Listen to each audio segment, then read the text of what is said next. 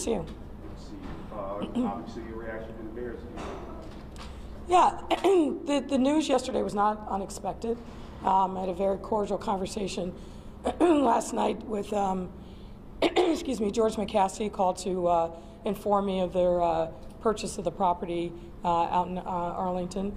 You know, as we said in our statement, the Bears are making a business decision with that purchase. We'll see what unfolds there. But we also have to make a business decision here in the city of Chicago. As a mayor, as a Bears fan, I'm going to continue to do what I can to keep them here in the city of Chicago, and I don't think that door has closed by any means.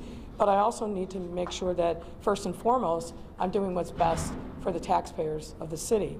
Doing a bit of boozing, have you? Sucking back on Grandpa's old cough medicine?